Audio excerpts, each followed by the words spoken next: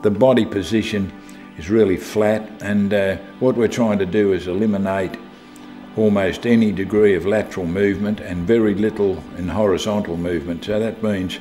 that breathing is done in a very low, and the recovery of the arms is very low. This involves head position, hip position and chest position.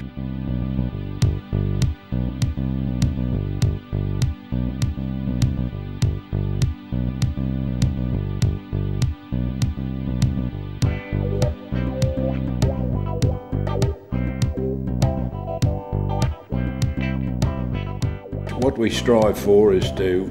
breathe with her chin on the water, on the surface of the water, and the kick is a constant undulating kick which emanates from the rib cage and flows through down through the legs and through to the feet.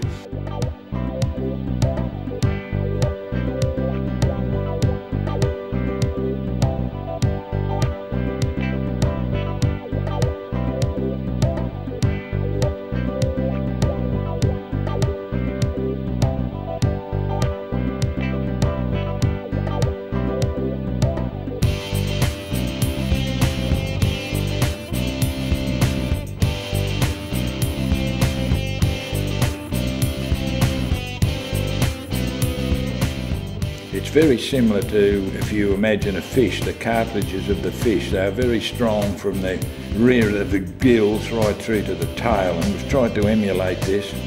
with very little up and down movement, especially in the recovery. And you'll notice a slight space between her shoulders and the surface of the water when she's doing drills, as in opposition to when she's going at world record pace, where there's no gap between the water and the shoulders and she's reaching out long.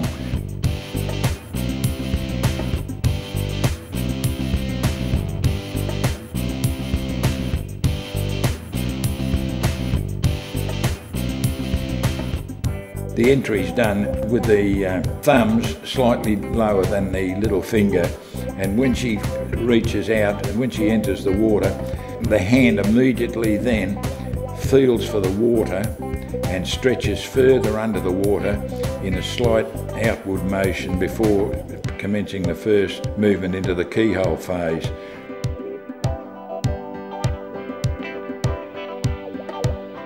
That catch phase of the hands is done very relaxing, so that she goes in probably just level with the shoulders, and then as she reaches out, the hands go in a little bit closer to the front before commencing the outward sweep into the keyhole position.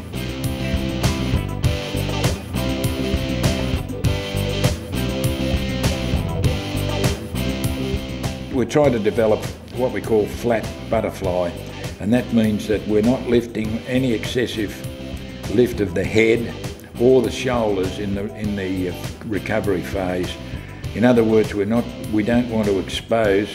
any portion of the chest area to the water resistance, and so we're recovering low with a constant undulating kick, working on the basis that fish don't have any arms or legs, and we're trying to get all the power that we can through the core body. That means from the rib cage down through to the feet.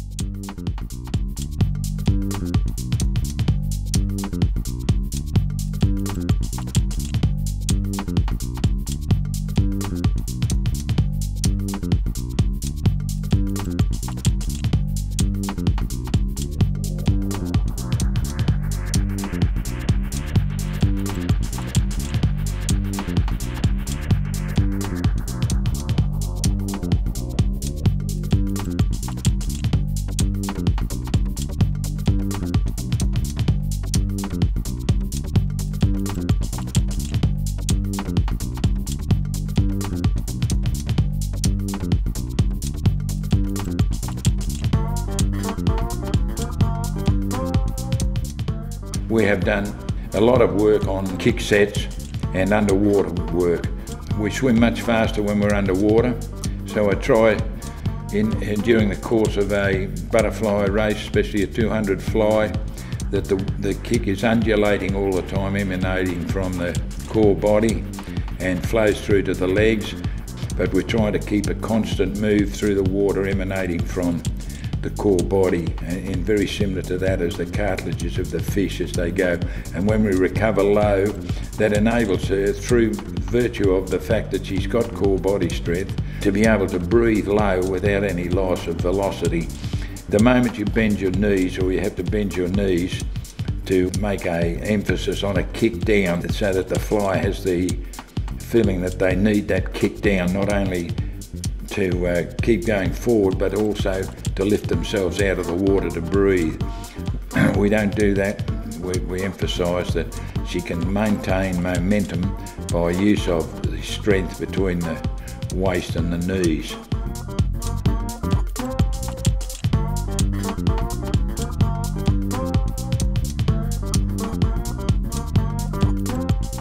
The exit of the hands and the push phase of the stroke, by virtue of the fact that she's breathing low and the keyhole, she's be able to get a lot of strength into the recovery, and we really concentrate then when you're pushing right back to let the water go at that precise moment, and the hands swing around low over the water and into, as I said, with the thumb slightly lower than the little finger.